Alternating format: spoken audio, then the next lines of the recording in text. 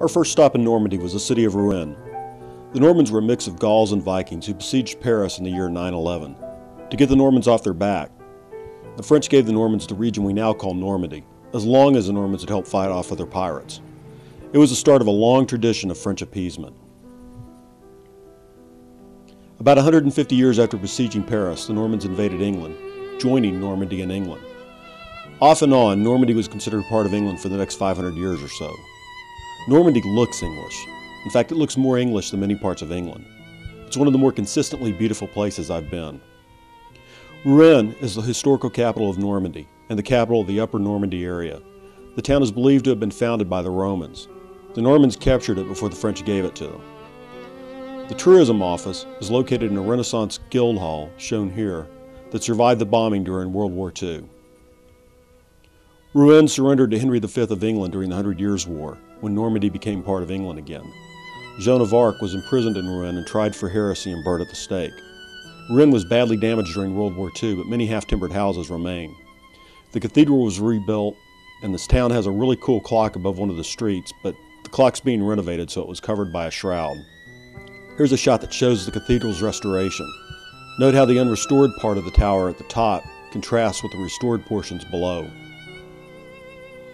Rouen surrendered to Henry V of England during the 100-Year War, when Normandy became part of England again.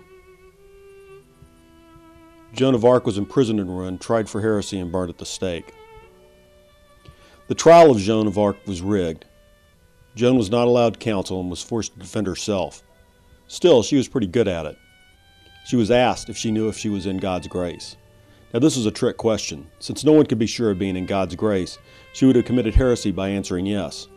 On the other hand, she would condemn herself by answering no. She said, "If I am not, may God put me there, and if I am, may God so keep me." This caused the inquisitor to shut down for the day.